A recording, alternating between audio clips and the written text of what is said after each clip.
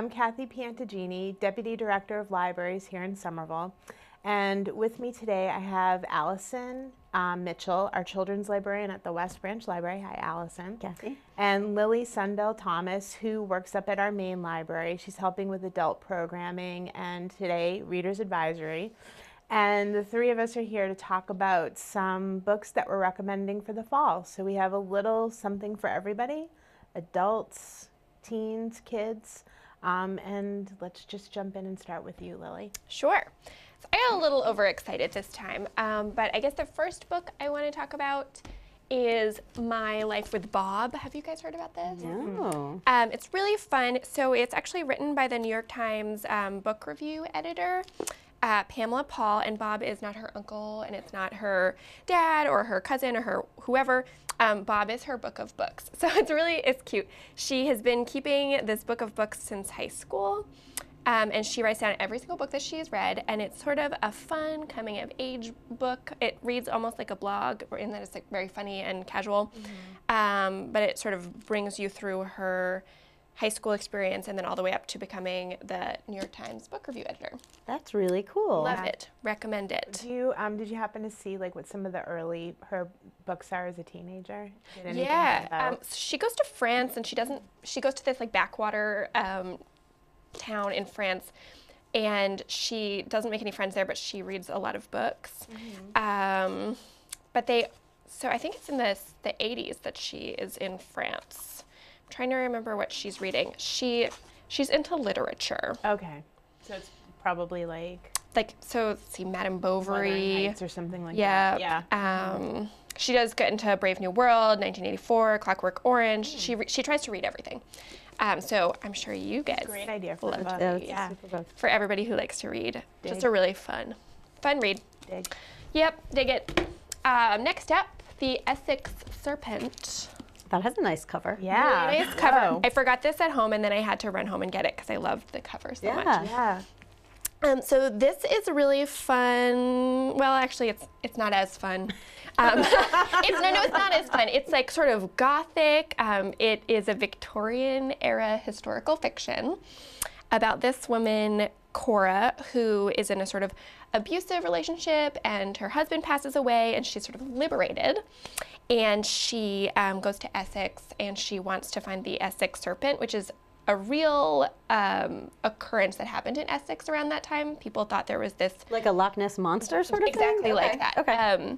Really happened. I was talking to Kevin in reference about it, and he said, well, I know of the Essex Serpent, but I didn't know of this book. You know, Kevin.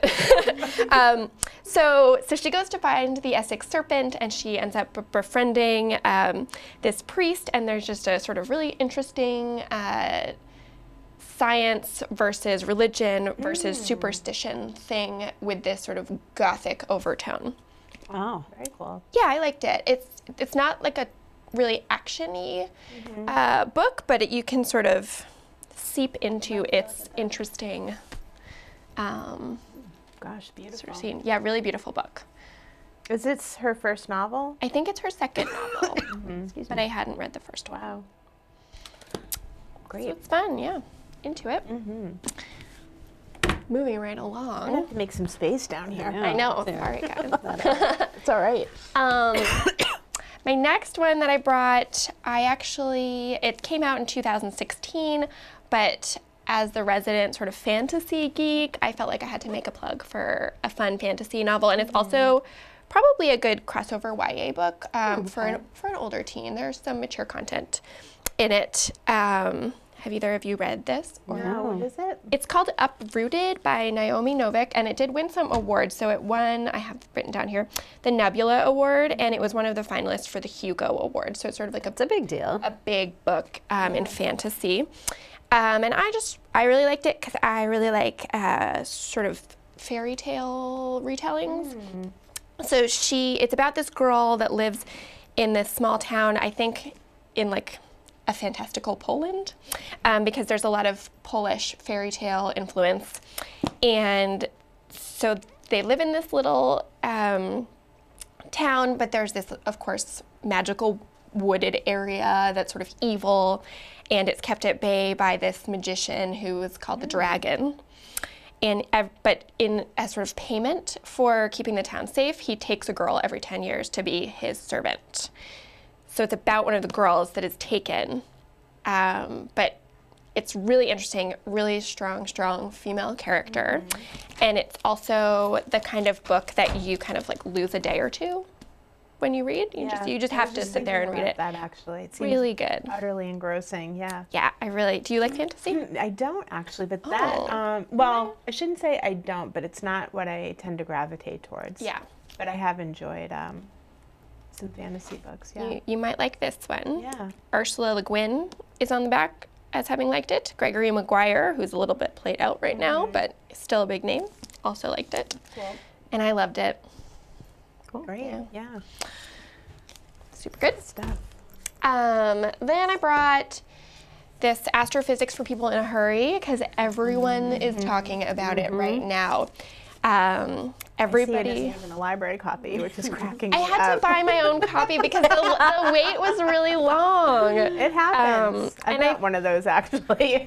Right? I thought somebody that I know might want it. Like my dad is really into science. I don't know. That's great. So I tried really hard to read this book, and it's digestible. Not that long. Yeah. Well, It's dense maybe, or yeah, I just have never been a great student of science, I think. And he does a great job of making it digestible for a person who's not a student of science. And I did enjoy it, but I sort of found myself getting a little glazed over sometimes. Yeah, take a look at Yes, it. of course, it's a See what the beautiful chapters are. cover. Yeah. And it's super hot right now, like New York Times bestseller list and all that. So That's worth giving a try, right? yeah, I wanted to give it a try. Pseudo-files, the rise and fall of America's favorite planet. It's great. Rise and fall. But yeah, I was in. They kind of read like essays. They do, yeah. So I was in bed reading it last night and complaining about how I wasn't loving it. And my boyfriend reminded me about this book that we had both read, that we both loved, which is really similar. So it's 7 Brief Lessons on Physics by Carlo Rovelli. It was originally written in Italian. He's an Italian physicist. And where Neil deGrasse Tyson is very American and very like a little bit campy. He like tries to make it exciting and maybe like a what's that guy? Bill Nye or something. Yeah, in almost a Bill Nye way. This guy is super. It's poetic. It's really beautifully written, and I found it stuck with me a little bit more. So When did that come out? this one came out. I was looking originally 2014, but I think it was translated in 2016. Very slim. Beautiful. So if you were cover. recommending, you might recommend this one over. You know, I honestly don't know. I think it really depends on your personality. I think maybe if you're a student of the humanities, this would be better for you. But if you're somebody who's more comfortable with science, maybe that one. Both are good. Yeah. But this one's cover is just beautiful. So if you're looking for a quick read. So again, it's separate. It looks like. Yeah. Oh, it's 7 lessons, right? Yeah. So this one sort of reads like your favorite professor who has like really wonderful ways of talking about the universe that make you feel kind of warm and fuzzy. I liked this one. So maybe like Neil deGrasse Tyson's that professor you'd go like have a beer with or something. Yeah. And he might do like fun science experiments in class. Whereas this guy, you could just listen to him talk probably forever. So good science books. And both are really topical because we just had the eclipse. Exactly. So they got me thinking about astrophysics, right? The last book I brought to talk about is not a new book, and you probably have heard of it. Everybody has heard of this, Americana by Chimamanda Ngozi Adichie, about a Nigerian woman who comes to the United States pretty much to go to college. But it's just so thought-provoking and interesting, and just I can't say enough good things about it.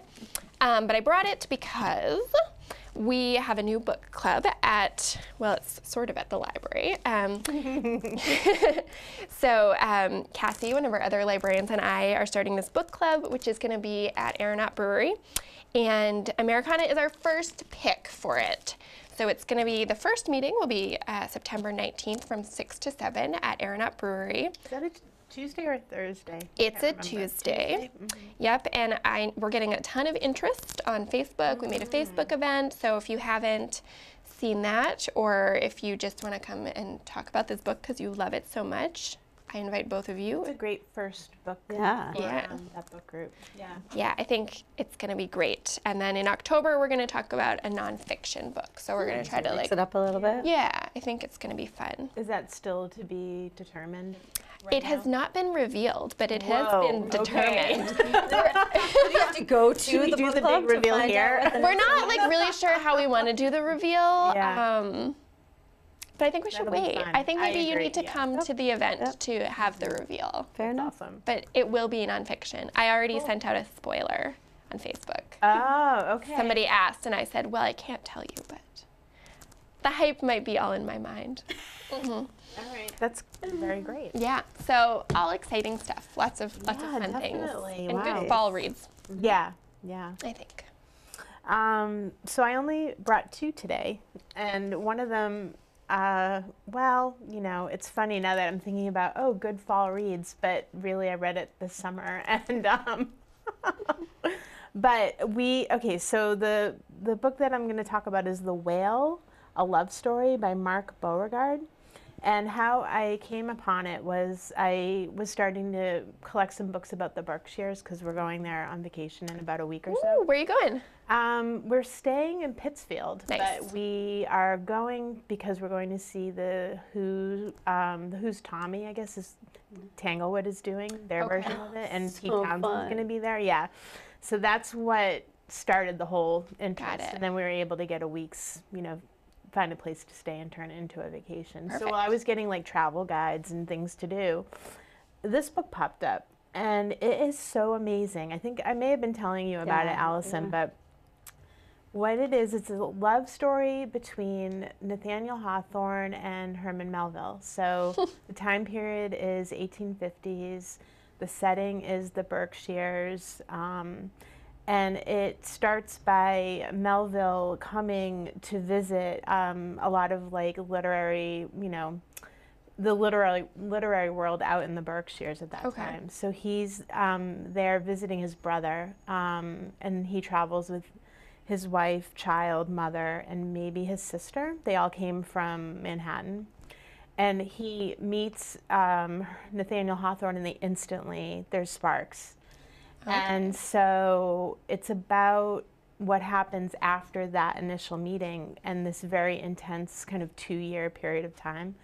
The other great thing I liked about it was the descriptions of the Berkshires at different times of the year. So like winter, when there's snowstorms, this idea of like one leaving their house to travel like 4 or 6 miles either by carriage or walking to go visit somebody, and what the houses were like, and this idea of like what families stayed at a house. So, for Melville, when he bought a place out in the Berkshires to be closer to Hawthorne, this idea of like how they all had to get along in not a very large house, and it was just so insightful.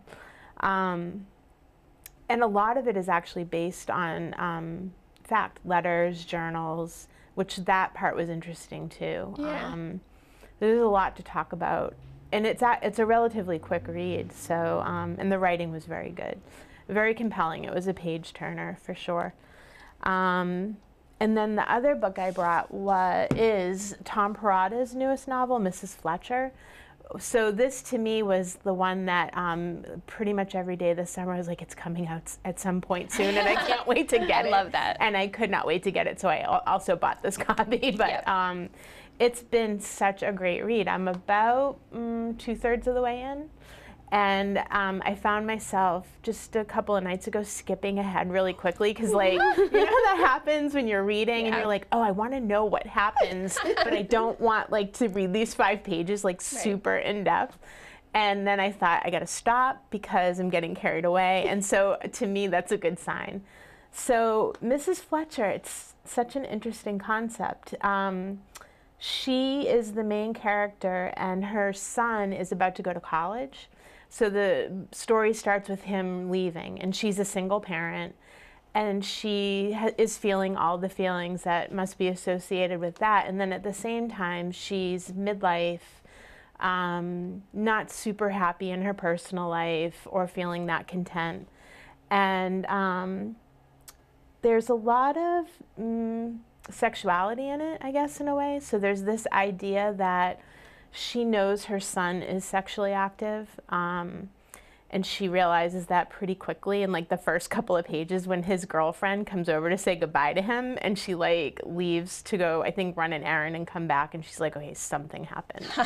And so she's kind of struggling with what she observed in that regard, and then also herself, you know, like what does she want out of intimacy. And so, and then we also get some insight into her son's first like year of college, and all of the different, you know, this idea that of what relationships are like for him and his college buddy. And then Mrs. Fletcher, Eve, she also takes a community college course that's being taught by a transgender person.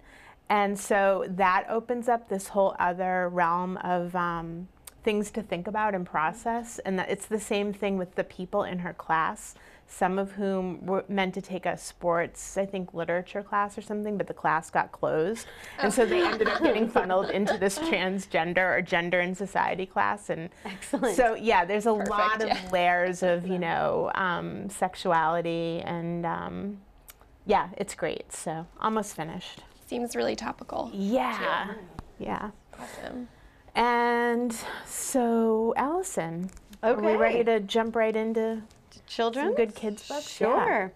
So speaking of jumping, I have The Giant Jumperee. Oh, yes. Right? And this is a book that it was a huge hit at Storytime. Okay. You never know at Storytime if it's going to be a hit or not. But this one was an absolute hit at Storytime. Yay. So Can you read it right now? I feel like I was thinking this last time. Can we have a story time? it's kind of, see, so look at a page. It's deceptively simple. It doesn't have too much text, and the pictures are just kind of an animal here and there. But there's actually a ton going on. The pictures, the animals have really different expressions on every page, so you can get a lot out of their expressions. And the words, they also have a lot of really good vocabulary words. They don't, you know, it makes the kids think about a couple extra words. But basically the premise of this is all these animals are walking through their field, and there's a sound coming from a burrow, right?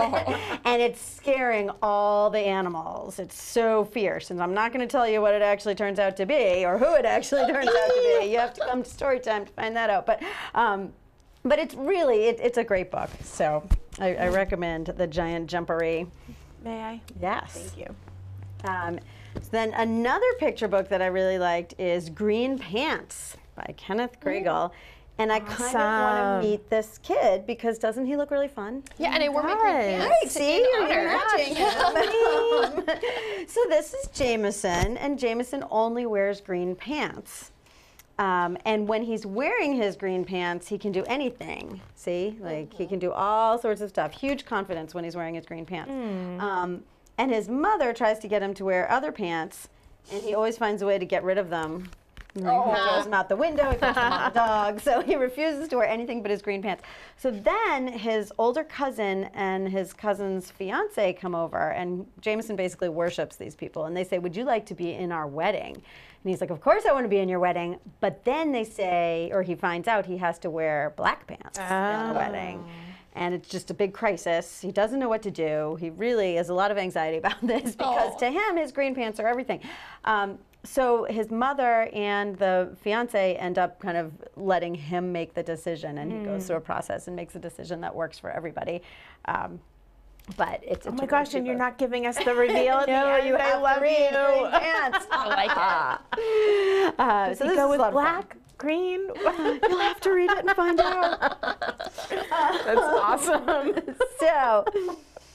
So then we'll move up to middle grade fiction. This is The Great Treehouse War by Lisa Graff, and she's written a lot of other books, Absolutely Almost and A Tangle of Knots, that have been pretty well received. And my daughter Catherine, who's 11, read this and said, "Mama, you have to read this book. It's so good." So eventually I got around to it, and it is pretty good. It's about this girl, Winnie, whose parents are divorced, and after they got divorced, they bought houses that had backyards that backed up on each other, and they built a tree, and there's a tree right on the line, and they built a tree house in that tree that's directly in between the two parents' houses. And she spends 3 days a week with her mom, 3 days a week with her dad, and 1 day a week by herself in the treehouse, because her parents are kind of breezy, and they're obsessed with everything being even. Exactly even. Right. So Winnie, this gets to be too much for her. She can't handle it anymore. Her parents are driving her nuts. So she moves into the treehouse by herself permanently, and all her friends, she's in the 5th grade, they all move in with her in kind of a show of solidarity. And they say they're going to stay there until all their parents meet their demands. And all her friends have these demands like unlimited screen time and, things like that. But Winnie's demand is that she wants both her parents to come and talk to her at the same time in the treehouse and work this out, because they're being really difficult. And none of the parents go for it. None of the parents meet the demands of any of the kids, and they end up living in the treehouse for about 2 weeks before that kind of falls apart, because they're 11 years old living in a treehouse. That's a great story right there. Yes. Oh my! It's reminding me of like from the Mixed Up Files, where the kids live in a museum for a couple days. Exactly. Yeah, awesome. So by the end, they all kind of get a little insight into their own selves and their own families, and it actually works out for every kid. Works out nicely. So this was good a great stuff. Book. Yeah, this is a good one. Did your daughter say what she liked about it by now? I'm just she curious. She just loved the story. I think she loved that the kids had so much kind of impact on their own lives. The kids were able to solve their own problems. Yeah, right. I'm hoping that's what she liked about it. Okay, so the last book I have is The Great Green Heist, and Green is this guy. And so earlier this summer, a boy came into the library. This is the Beck story. So a boy came into the library with his mom. He was probably 5th, 6th grade, and it was like they were going to the dentist for a root canal. I mean, they're both the mom and the boy just were miserable coming into the library. And they're like, we have to find some books for summer reading. So I said, all right, I'm on a mission. So I said, I will help you find a book, but you have to tell me, when I suggest books, you have to say if it appeals to you or if it doesn't appeal to you. And you have to be honest, and don't worry about hurting my feelings, because we're going to find the right book for you. But that's easier to do if you're honest about what you don't like. So we went through so many books, and he's like, nope, that doesn't appeal. It doesn't want animals, doesn't want this, doesn't want that. Rough. Right, so we end up with this book, and he actually checked out 3 books. And I hadn't read this at the time, and I said, read it and then come back and tell me what you think of it, because I haven't read it.